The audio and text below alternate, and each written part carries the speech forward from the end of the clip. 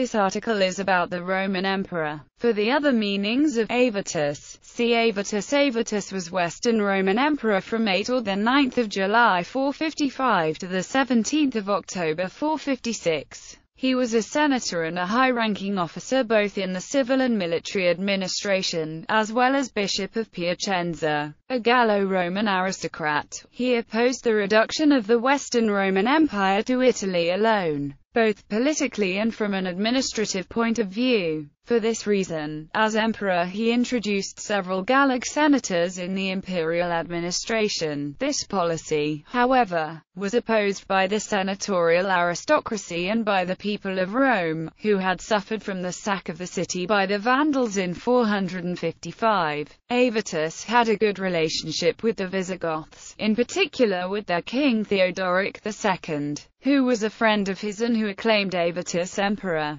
The possibility of a strong and useful alliance between the Visigoths and Romans ended, however, when Theodoric invaded Roman Hispania and then refused to help Avitus against the rebel Roman generals who deposed him. Biography. Origins and early career. Avitus was born in Clermont to a family of the Gallo-Roman nobility. His father was possibly Flavius Julius Agricola, consul in 421. Avitus had two sons, Agricola and Ecdicius Avitus, and a daughter, Papianilla. She married Sidonius Apollinaris, whose letters and panegyrics remain an important source for Avitus' life and times. Avitus followed a course of study typical for a young man of his rank, including law. Before 421 he was sent to the powerful Patricius Flavius Constantius to ask for a tax reduction for his own country. This embassy was successful. His relative Theodorus was hostage at the court of the king of Visigoths, Theodoric I. In 425–426 Avitus went and met to him and the king, who let Avitus enter his own court. Here, around 439, Avitus met the son of Theodoric, Theodoric II, who later became king. Avitus inspired the young Theodoric to study Latin poets. He then started a military career serving under the Magister Militum Aetius in his campaign against the Juthungi and the Norics and against the Burgundians.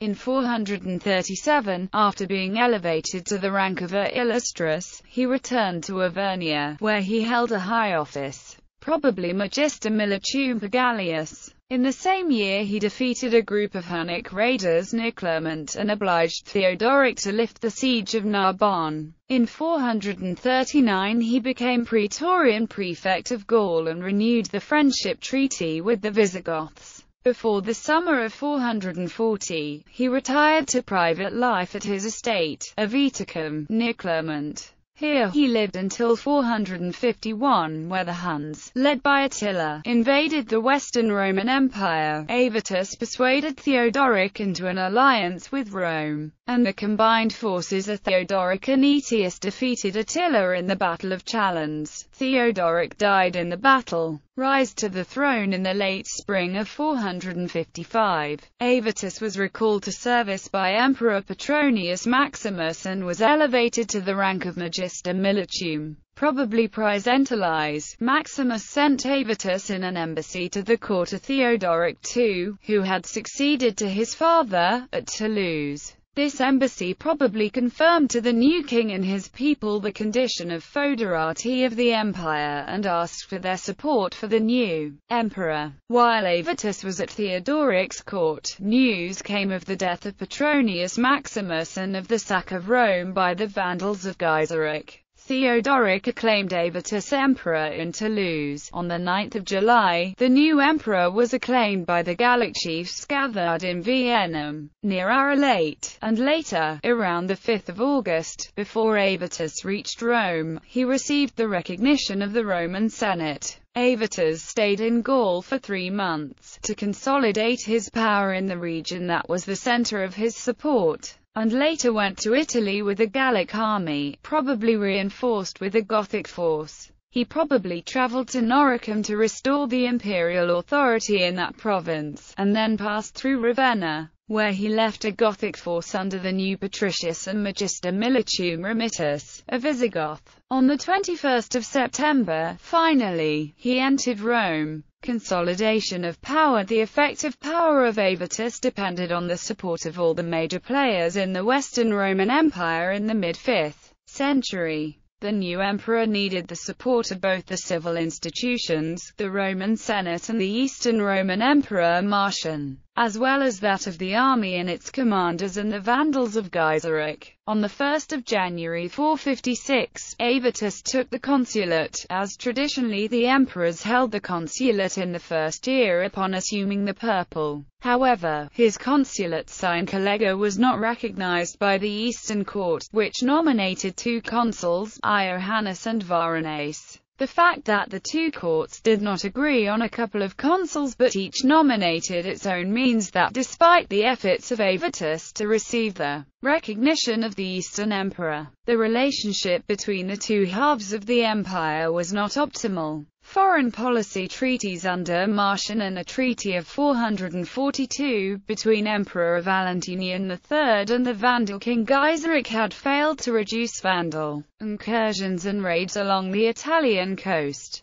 Avitus' own efforts secured a temporary winter truce with them, but in March 456, Vandals destroyed Capua. Avitus sent Ricimer to defend Sicily, and the Romans defeated the Vandals twice. Once in a land battle near Agrigento and another in a naval battle off Corsica. During the reign of Avitus, the Visigoths expanded into Hispania, nominally under Roman authorization but actually in their own interests. In 455, Avitus had sent an ambassador, Comes Fronter, to the Suebi and then to Theodoric II to ask them to formally recognize Roman rule. When the Suebi invaded the Roman province of Hispania Tarraconensis, the Visigoths attacked and defeated on the 5th of October 456 at the Campus Baramis, 12 miles from Astorga, on the banks of the Orbigo, subsequently occupying the province as nominal foederati of the empire. Fall. In the meantime, resentment amongst the population of Italy against the foreigner Avitus grew.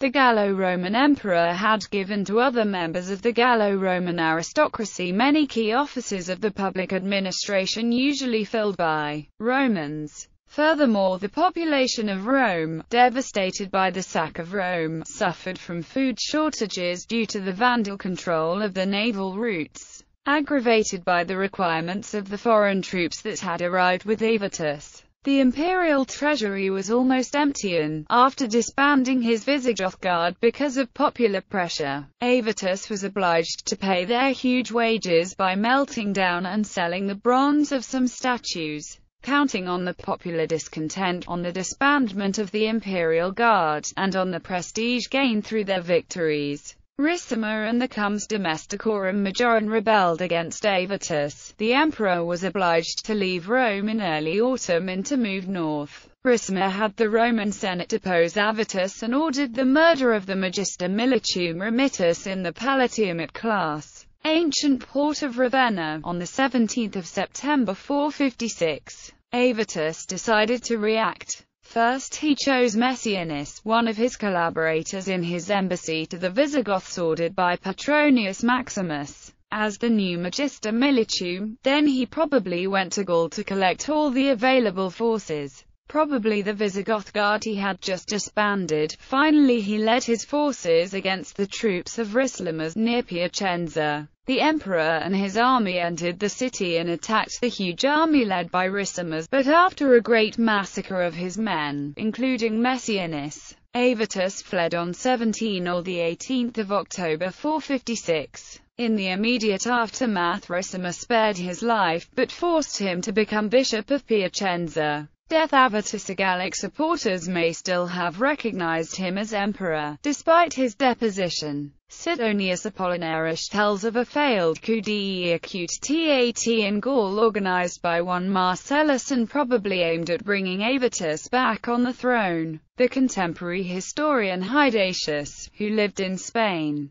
considered the year 457 the third of Avitus' reign. Avitus' own intentions are not known, nor are the manner and date of his death, of which there are several versions. In some, he was told that the Roman Senate had condemned him to death, and tried to flee to Gaul, officially traveling there to bring donations to the Basilica of St. Julian in Avernia, his homeland, according to Gregory of Tours. He died during this journey. Other sources have him strangled or stabbed to death, by order of his successor. Avitus died in 457, or late in 456, very soon after his deposition, and was buried at Brioude, next to St. Julian's tomb. Bibliography. Primary sources. Major source for Avitus' life until his rise to the throne is the panegyric written in occasion of his consulate by Sidonius Apollinaris. Sidonius Apollinaris, panegyric for Avitus. For the history of his reign, the major sources are the Spaniard historian Avitus and the Byzantine chronicler John of Antioch.